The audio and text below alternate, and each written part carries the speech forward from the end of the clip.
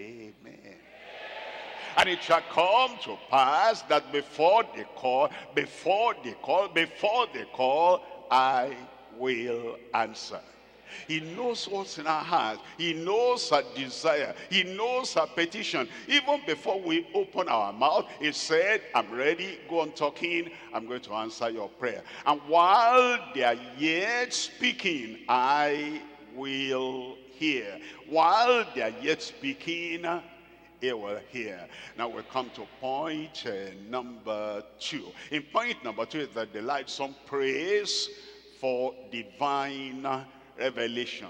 Delightsome praise for divine revelation. We're looking at Daniel chapter 2, and I'm reading from verse 20 here. In Daniel chapter 2 verse 20, Daniel answered and said, blessed be the name of God forever and ever, for wisdom and might are his. He didn't rush out, because some people then in haste, in a hurry. We've been looking, nobody has got this answer, and then we pray to the Lord, and the Lord gave us this answer, and Nebuchadnezzar is waiting impatiently. He wants the answer now. Why are we going to hurry?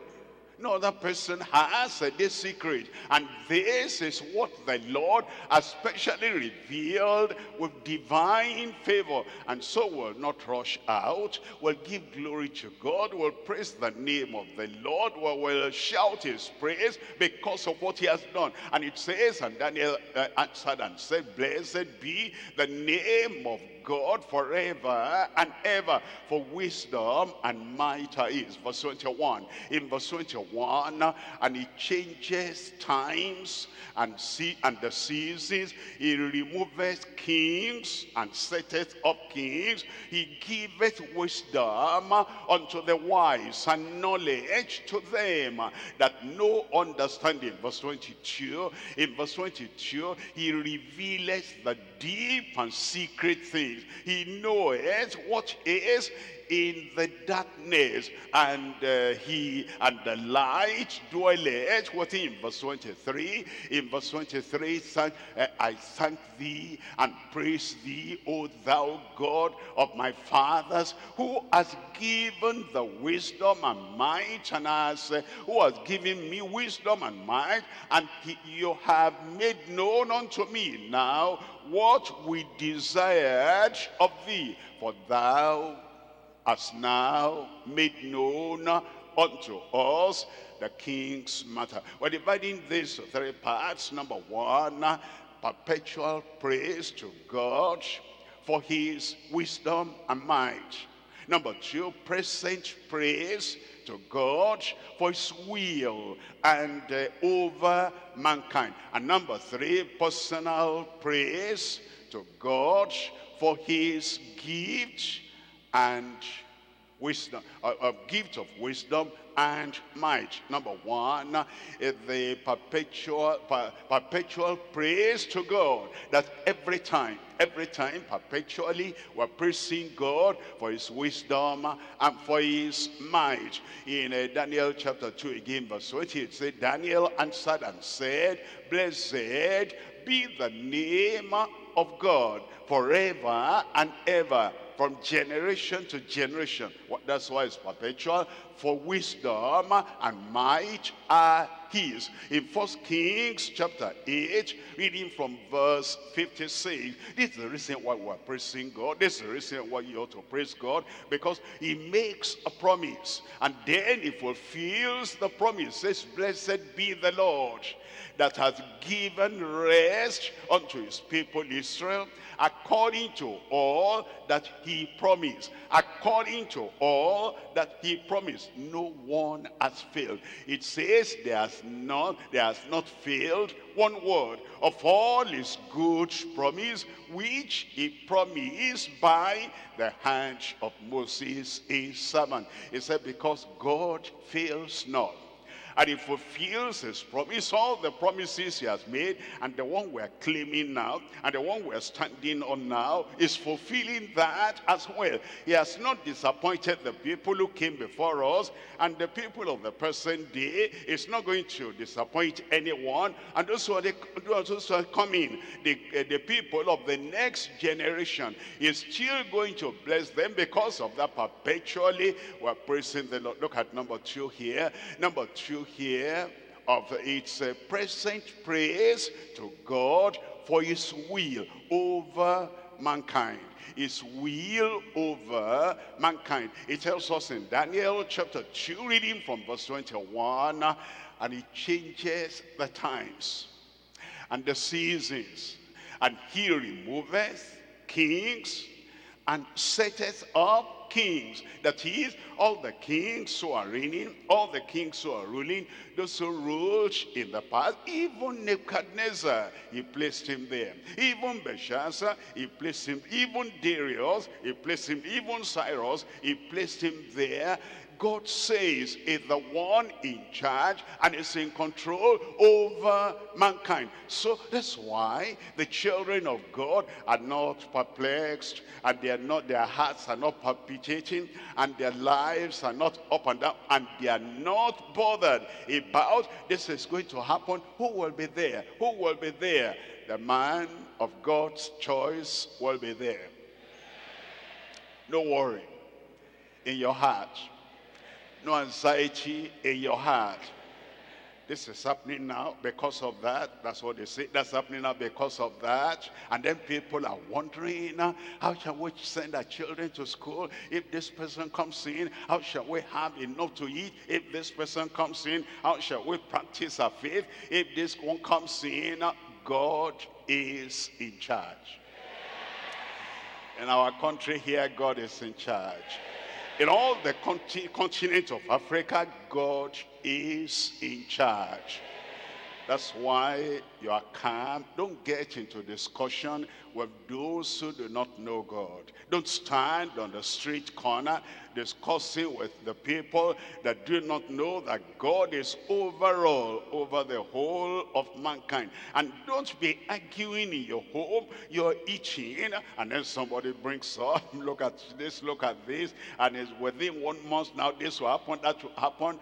Why don't you enjoy your food and leave all that in the hands of God? And God will do the best for our country. Because it says he changes the times and the seasons. He removeth kings, he does, and setteth up kings, he does. He giveth wisdom unto the wise, and knowledge to them that know understanding. Look at Jeremiah. We're looking at Jeremiah chapter 27, and we're looking at verse 5. Jeremiah chapter 27, reading from verse 5. I have made the earth, the man and the beast that are upon the ground, by my great power and by my outstretched arm, and I have given each to whom it seemed meet unto me. He said, it's the one that does that. He said, I created the earth and all the nations of the earth, and your country and my country, our country, that he created everything. And then it says, and I have given each unto whom it seemed meet unto me. So we're not going to have any sleepless night. Who will be there? Who will be there? When he comes, well, we know. No sleepless night, no anxiety, and no discussion that will jolt us. We're believers in God, and God has said he will give it to whosoever seems right unto him. He will do it. We're looking at Psalm 75, and we're reading from verse 6. In Psalm 75 verse 6, for promotion cometh neither from the east, nor from the west, nor from the south. Look at verse 7. Verse 7 says, but God is the judge. He putteth down one and setteth up another. Amen.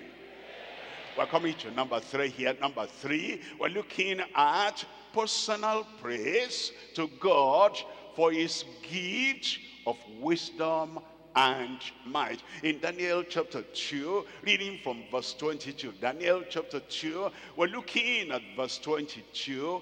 He revealeth the deep and secret things. He knoweth what is in the darkness, and the light dwelleth with him. In verse 23, it says, I thank thee and praise thee, O thou God of my fathers, who has given me wisdom and might, and has made known unto me now what we desired of thee, and for thou hast now made known unto us the king's matters.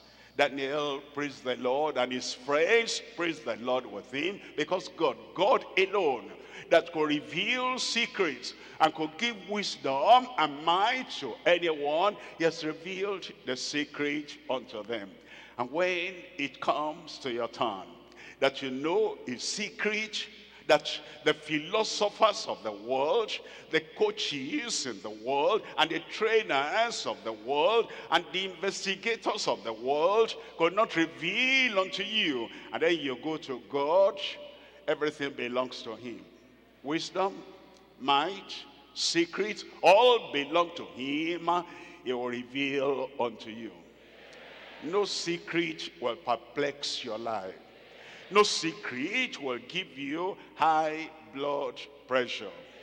That you are thinking, and sleepless nights, that you are just there on the bed, you cannot sleep because there is something you don't know. You are wondering about something. How will this affect my life and my family?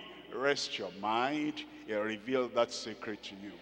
We're looking at Psalm 119, verse 164. Psalm 119, verse 164. It says, 7 times a day do I praise thee, because of thy righteous judgments. And then in verse 165, great peace have they which love thy law, and nothing shall offend them.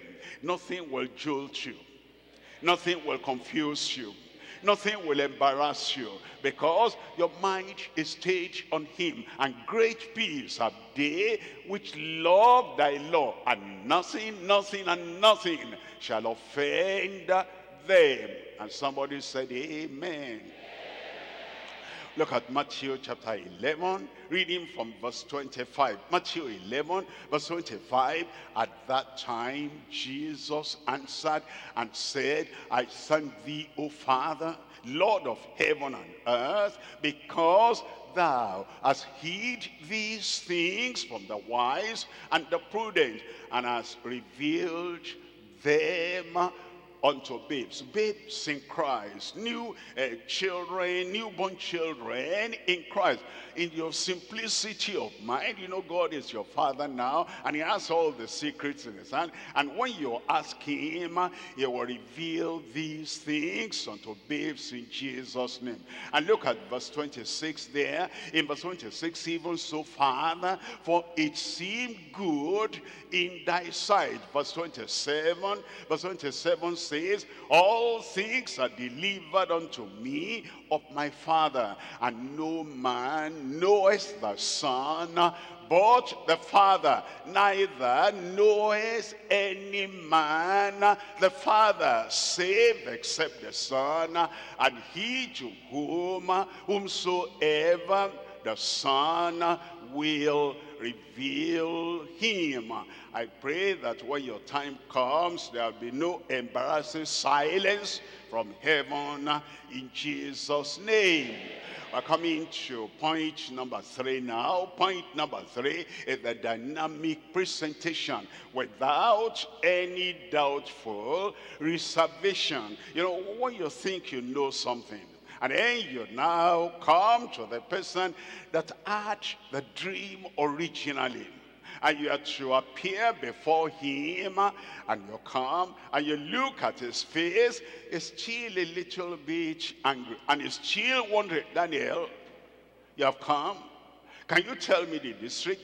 Do you know for a certainty that you have the secret? If you didn't know who your God is, if you didn't know the revelation of the Heavenly Father, if you didn't have the assurance of faith, you'll be jolted a little, but not Daniel.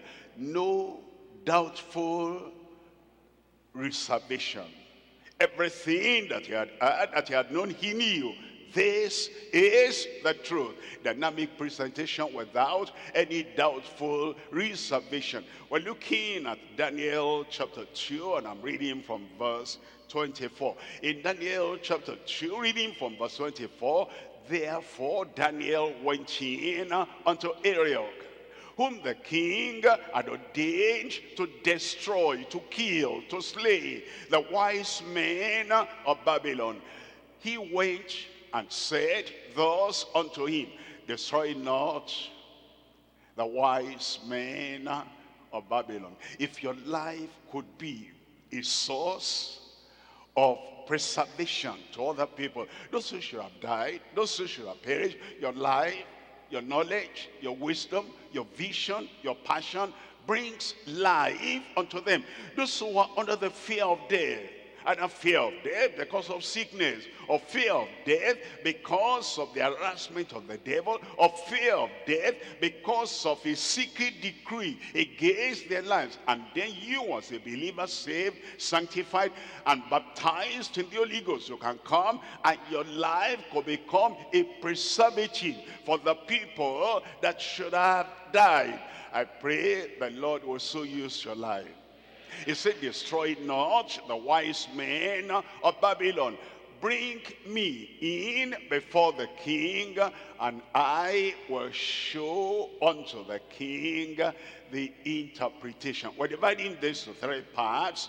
Number one is the fearless Daniel before the frightened warrior king. Number two is the faithful declaration on future worsening kingdoms. Number three is the firm decree of the foremost wise king, the king of heaven. We're looking at number one. Number one is the fearless Daniel before the frightened warrior king. We're looking at Daniel chapter 2 again, and we're reading from verse 25 now. In verse 25 it says, then Arioch brought in Daniel before the king in haste, and said thus unto him, unto the king, I have found a man. I have found a man. I have found a man. I pray at a time when the world has confusion, when your world has confusion, and when the people around you, when they are perplexed because they do not have solution to the problems confronting them, I pray they will find you, that you can supply the answer. When they're looking for a woman of God that can do this, I pray they will find you in Jesus' name. I have found a man of the captives of Judah. Don't worry about what they say, captive of Judah, unemployed person, somebody from that unknown tribe, somebody from that portal. Don't worry about that. It is what you have that will bring you before the king. And it is what you know that will bring you before the king. Who is that? Who is that? Well, is that lowly fellow there? Is that uneducated person there? Don't worry about that. It is what you have. It is what you know that will bring you before the king. Once you have the solution to the problems of this life, where you came from, and your stature, and whatever, all that will not matter. I have found a man of the captives of Judah that will make known unto the king the interpretation. We're looking at verse 26. In verse 26 it says, the king answered and said to Daniel, whose name was Belshazzar, art thou able to make known unto me the dream which I have seen and the interpretation thereof. Daniel, are you sure you have the solution to this problem? A national problem. Are you sure you have solution to this problem that perplexed everybody, that even me, that I had the dream I had forgotten? Are you sure that you are able to make known unto me the dream which I have seen and the interpretation thereof? Verse 27, in verse 27, then Daniel answered in the presence of the king and said, the secret which the king has demanded cannot the wise men and the astrologers and the magicians and the soothsayers show unto the king. Look at chapter 21 of Luke. Luke chapter 21, we're reading from verse 24. In Luke 21:24, and they shall fall by the edge of the sword, and shall be led away captive into all nations, and Jerusalem shall be trodden down of the Gentiles until the times of the Gentiles be fulfilled. What's the relationship of that with what we're learning? The dream is about the kingdoms of the Gentile world. And those Gentile worlds, they rule. Another one will come, another one will come, another one will come, until the times of the Gentiles be over. And so this dream actually stretches between, from the time of Nebuchadnezzar, who was the king of Babylon, an empire, an emperor, and then it goes on to the Medo-Persian Empire. That is another kingdom that will fall, and then the Grecian Empire will rise up. That will fall until the time of the Romans. And all those kingdoms, four of them, all those kingdoms, one after the other, all those kingdoms in a large expanse. From that time before Christ came until Christ came and until the second coming, when it will thrash and crush and destroy all those kingdoms, and then the stone will become a mighty mountain all over the world, and Jesus will be the King of kings and the King and the Lord of lords and the King of the whole universe. That's the dream, and that's how it spanned such a large period until the times of the Gentiles be fulfilled. Look at verse 26. In verse 26, men's hearts failing them for fear and for looking after those things which are coming on the earth, for the powers of heaven shall be shaken. And yet Daniel came in without any fear, without any timidity, and without any fright at all, and without any doubt. What if I miss it? Look at Acts chapter 18, and I'm reading from verse 9. Acts chapter 18 verse 9. Then spake the Lord to Paul in the night by a vision.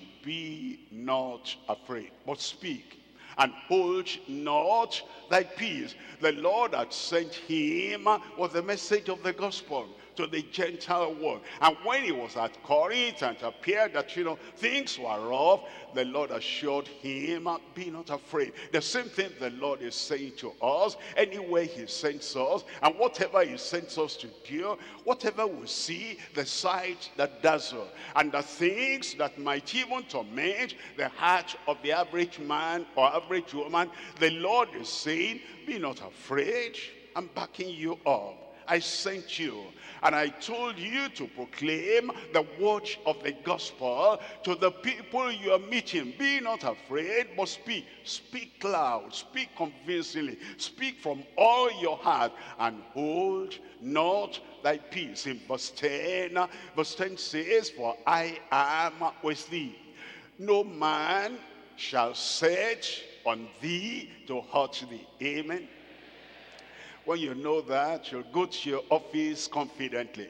When you know that, you live in your community confidently. When you know that, you will preach the gospel without fear and without fright, anytime, anywhere, because it says, I have much people in this city. Then in verse 11, and he continued there a year and 6 months, teaching the word of God among them. We're looking at number 2 here. Number 2 here is a faithful declaration on future worsening kingdoms. Now it's going to tell the dream, and the dream is going to tell about the kingdoms of the earth, from one to the other, from the other to the next one, from the next one to the final one, before Christ will come. And this is about the kingdoms of the world that will be going from bad to worse, and worse to worse, and worse to the worst. It tells us in Daniel chapter 2, reading from verse 28. Daniel chapter 2, we're reading from verse 28. But there is a God in heaven that revealeth secrets. Do not be afraid or ashamed to declare that a God exists anywhere you are. And because I'm not ashamed of the gospel of Christ, because it is the power of God unto salvation to everyone that believeth, whether they're Jews or Gentiles. Do not be ashamed. And here Daniel was not ashamed. He said, but there is a God in heaven that revealeth secrets and maketh known to the king Nebuchadnezzar what shall be in the latter days. The dream was not just for the days, for the time, for the period when Nebuchadnezzar was alive. It will be for the latter days. The dream and the vision of thy head upon thy bed are these. Look at verse 29. In verse 29, as for thee, O king, thy thoughts came into thy mind upon thy bed. Now, Daniel is revealing even the thoughts that Nebuchadnezzar had before the dream came. He said, Nebuchadnezzar, you must remember, when you were to sleep, you were thinking in your heart, what shall be after you have left? Because you are going to live. Although the magicians and astrologers are saying, king, live forever, you and I know that you are going to depart. And the thought came to your mind, what shall come to pass hereafter? And he that revealeth secrets maketh known to thee what shall come to pass. In verse 30, it tells us, but as for me, this secret is not revealed to me for any wisdom that I have more than any living, but for their sakes that shall make known the interpretation to the king, and that thou mightest know the thoughts of your heart. He said that's the reason why. Now, the confidence that Daniel had, the declaration that Daniel made fearlessly, courageously, without being afraid of Nebuchadnezzar, of Arioch, of any other Chaldean. That's the kind of courage he wants us to have. That's the kind of mind he wants us to have when he sends us to declare what will come upon people now and also in the future. Jeremiah chapter 1, I'm reading from verse 7. Jeremiah chapter 1, reading from verse 7. But the Lord said unto me, Jeremiah, and unto you as well. The Lord said unto me, say not, I am a child, for thou shalt go to all that I send thee, and whatsoever I command thee, thou shalt speak. Then in verse 8, it tells us in verse 8, be not afraid of their faces, because you think their faces show their mind. The faces reflect the thoughts they have. Their faces will show you what they are planning, what they are thinking, and if they are going to hurt you or harm you, you'll see it on their faces, except they train themselves not to show it on their face. And so Jeremiah, don't be afraid, do not be afraid of their faces, for I am with thee to deliver thee, says the Lord. In verse 9, it says, then the Lord put forth his hand and touched my mouth, and the Lord said unto me, behold, I have put my words in thy mouth. And then in verse 10, it says, see, I have this day set thee over the nations and over the kingdoms, and to root out and to pull down and to destroy and to throw down and to build and to plant. It doesn't want us to be, shivering and shaking and timid and fearful and frightened before the people he sends us to. God loves them.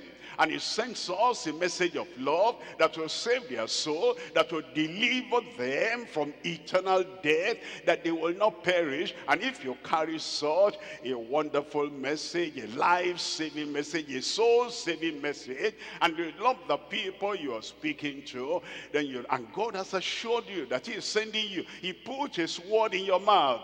You'll not be afraid in Jesus' name. I will not be afraid in Jesus' name. We're looking at 1 Timothy chapter 4, and we're reading from verse 1. 1 Timothy chapter 4, reading from verse 1. It says, now the Spirit speaketh expressly, that in the latter times some shall depart from the faith, giving heed to seducing spirits and doctrines of devils. Look at verse 6. Even in that situation, in verse 6 it says, if thou put the brethren in remembrance of these things, thou shalt be a good minister. When you put the people in remembrance, this is what God has said. This is what is happening now. Everything is according to his word. This is prophecy being fulfilled. And you remind them that Christ is about to come. And everyone that is not saved or backsliding shall come back and be saved. And everyone that is saved and is not living a consistent holy life, and without holiness no man shall save the Lord, you encourage them and you pray with them and you counsel them that whatever challenges in their lives, not making them to show that consistent life of Christian faith and salvation, you root that out of their lives and you lead them to real repentance and restoration, and you lead them to that sanctification that without holiness no man shall save the Lord. And then you let them seek the power of God that will strengthen them, embolden them, encourage them, empower them.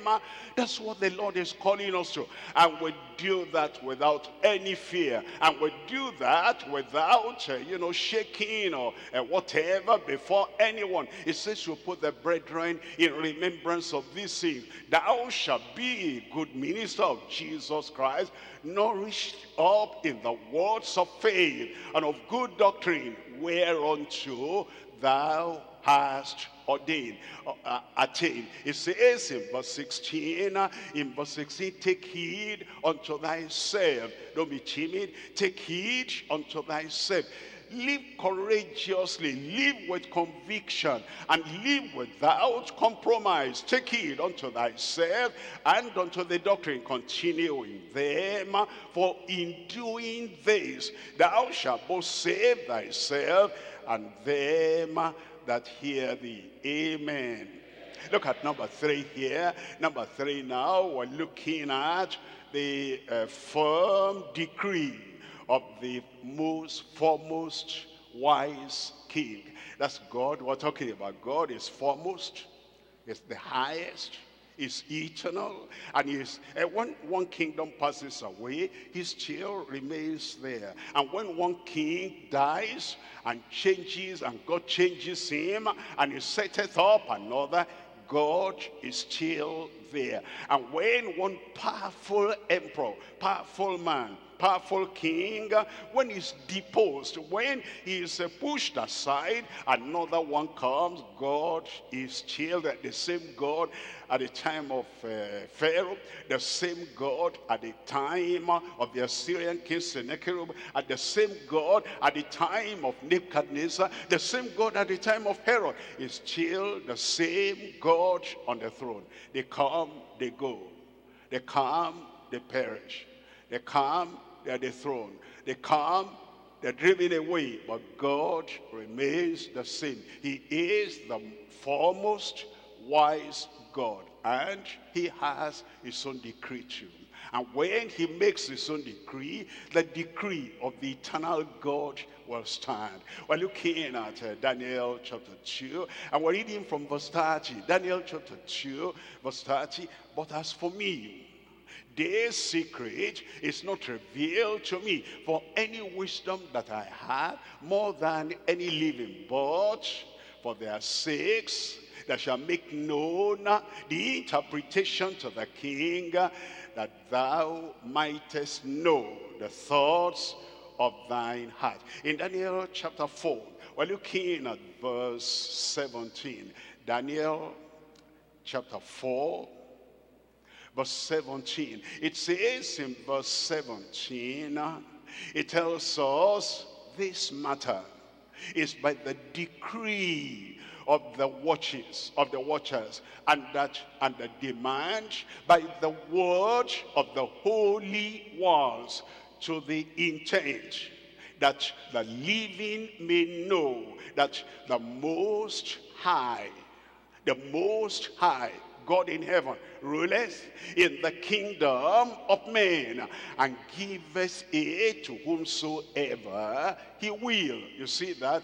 The God of heaven, the Most High, ruleth in the kingdoms of men, and he giveth the kingdoms to whomsoever he will, and setteth over each, even the people look like the basest of men. Look at verse 24. In verse 24, it says, this is the interpretation, O king, and this is the decree of the Most High, which is come upon my Lord the king. God is the one that rules, and whoever he puts there, he's still in charge, and he has a decree that supersedes, that goes beyond the decree of any man. In Proverbs chapter 8, reading from verse 29. Proverbs chapter 8, and we're reading from verse 29. When he gave to the sea, here is Christ talking, and he's saying, when the Father, the Almighty, the Ancient of Days, when he gave to the sea his decree that the waters should not pass his commandment, when he appointed the foundations of the earth. Then in verse 30 it says, then I was by him. And then it says, as one brought up with him, and I was daily his delight, rejoicing always before him. Psalm 2, we're looking at verse 6. In Psalm 2, looking at verse 6, it says, yet I have set my king upon my holy hill of Zion. That's the Almighty saying. He has the final say. He has the final word about the dominions and the kingdoms of this world. And he says, I set my king. That's his only begotten son. Yet have I set my king upon my holy hill of Zion. Look at verse 7. It says in verse 7, I will declare the decree. He has the final decree on any life, on any king, on any community, on any nation. He has the final decree upon the kingdoms of this world. Nebuchadnezzar did not have the final decree. There is another decree, the decree of the Almighty God, that supersedes every other decree on earth. I will declare the decree, the Lord hath said unto me, thou art my son, this day have I begotten thee. And then in verse 8, it says, ask of me, and I shall give thee the heathen, the Gentiles, for thine inheritance, and the uttermost parts of the earth for thy possession. Then in verse 9, it says, thou shalt break them with a rod of iron, because all judgment has been given to the hand of the Son of God, and shall dash them in pieces like a potter's vessel. And then in verse 10, it says, be wise now, therefore,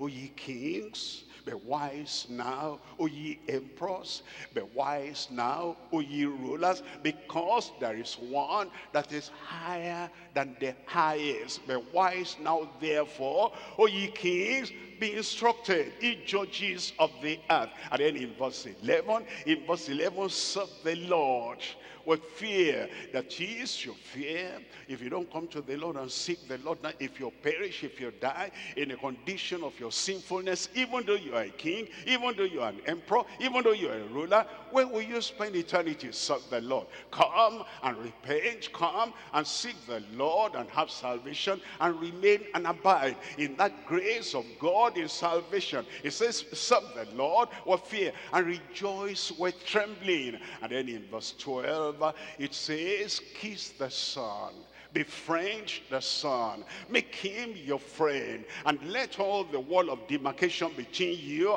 and the Son, the Savior, your substitute, and the Redeemer, let everything, the wall of demarcation, be broken down, and befriend him. Let him say, you are my friend, because I have called you, I have chosen you, and I have washed your sin, and I have made you a new creature now in Christ. Kiss the Son, lest he be angry, and ye perish from the way when his wrath is kindled, but a little.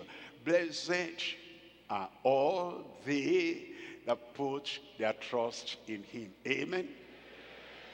You put your trust in him, in Christ, the Son of God, to be your Savior.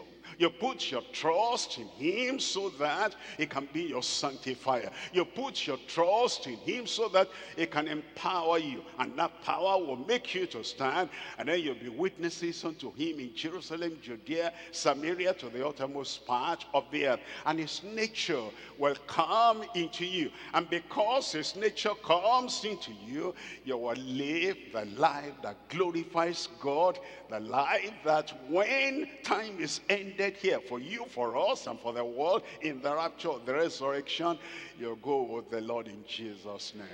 Let's rise up now and talk to the Lord in prayer. Let's stand up, talk to the Lord in prayer, and forget every other thing around you. And forget, whatever it is, anything there. Forget everything and call upon the name of the Lord.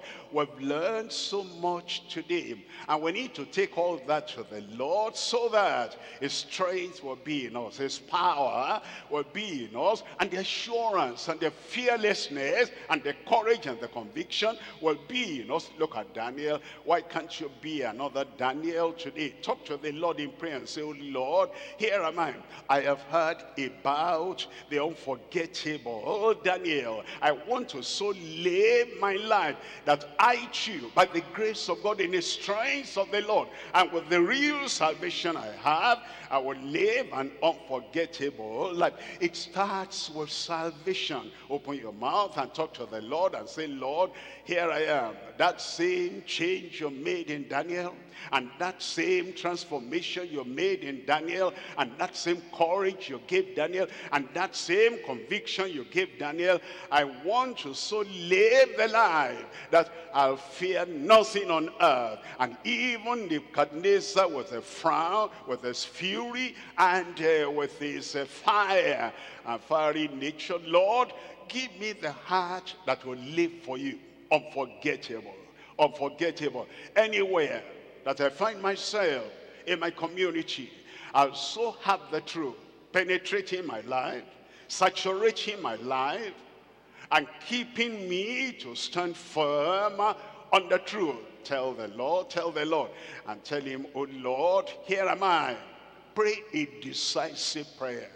A decisive prayer between you and the Lord, telling the Lord, oh Lord, I want to have that kind of life that is firm, fearless, focused, living for your glory. Telling him, and he will do it in your life.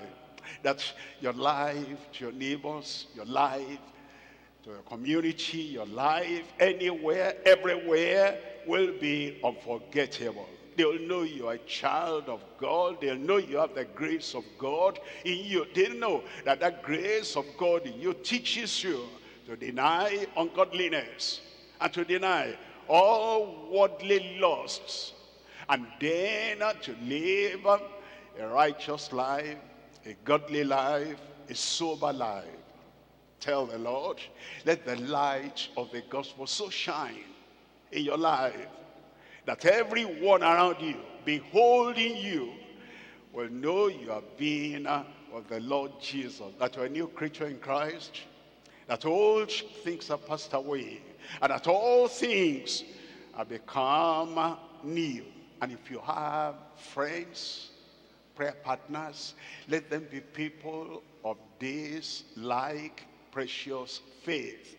Let them be people who are not pretenders, who are not hypocrites. Let them be people who love the Lord like you love the Lord, who are committed to the Lord like you are committed to the Lord, who are consecrated to the Lord completely with all their heart, all their soul, and all their mind. Let them be people who have the same understanding and the same deep commitment as you have unto the Lord. That's how Daniel surrounded himself with people of like precious faith. Who are your friends? Are they people that easily give up? They can't endure a little persecution. They can't endure a little trial. They can't endure a passing decree, and they are shaking. And they don't have the same faith you have in the promises of God. Are those your friends? Why don't you say, Lord, help me. Give me friends that have the same like precious faith. Friends that will stand where we ought to stand on the promises of God. Friends that have more of heaven than the earth in their lives. Tell the Lord that you'll be able to have a common faith when you make petition before the Lord, and then you pray with confidence. Any challenge, two of you shall agree together with confidence. Any problem, common problem you're trying to solve, and you pray with confidence. Confidence in the Lord, that I know that God will answer. And you have common confidence, the same confidence in the promises of God, that while they are yet speaking, I will answer. And before they finish making their petition, I'll give them the solution. And you have that confidence yourself. And then you surround yourself with the people that have the same confidence. Not people that have a different doctrine, a different interpretation, a different lifestyle, a backsliding lifestyle, a compromising lifestyle. No. The people that hold on to this word and they say, come what may. Here is where I stand. And I stand with you. They stand with you. Tell the Lord. And when God answers prayer, then you come with praise. Praise before the perpetual praise. You're always praising the Lord. You're never grumbling, Never complaining, why did God bring me to this situation? Morning, noon, and night, you are praising the Lord. The answer has come. You are praising the Lord. The Jericho walls are still up. You are praising the Lord. The night in the dungeon, midnight, with Paul and Silas, you are praising the Lord. And it's the praise of God in your mouth perpetually that will grant you that miraculous answer that you are seeking. Present time, praise the Lord. Hold up, praise the Lord. Traffic jam, praise the Lord. On the long queue, sweating in your car, praising the Lord. At all times, in all things, at all places, in every situation, when the people of the world are talking negative and they're talking divergent things, you have your mouth filled with the praises of the Lord. Personal praise. Personal praise. Praising the Lord in a personal way. That man said, 7 times in the day, I praise your name and pray unto you. Every other hour, just remember the Lord. He is in charge. He is in charge. He is in charge. Nebuchadnezzar not taking the power away from the Most High God. God is still in charge. Praise him all the time. And when you are before the people of this world, the fearless, bold, courageous, don't think of man more than you think of God. Think of God. Meditate on God. Lean on God. Rely on God. Whatever is happening, if that thing is not of God, it will soon pass away. Any decree from any earthly king, nothing will pass away. It's the decree of the King of Kings, the decree of the Lord of Lords, that will stand forever and ever. Don't be afraid of any situation caused by man, planned by man, effected by man. He is man, she's just a woman. The King of heaven that has the final decree. And that final decree says you will live. That final decree says no man shall lay any hand on you to hurt you. The final decree, the decree of God says he'll give you long life until you finish the calling he has given you.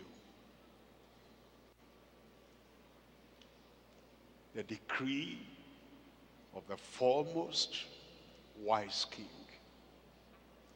He's wise. He knows what you need.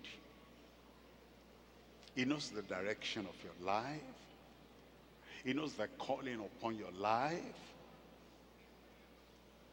And he has made a decree for the Son, his only begotten Son, and for you, son of God, daughter of God. He'll do good in your life. Think of that. Meditate on that.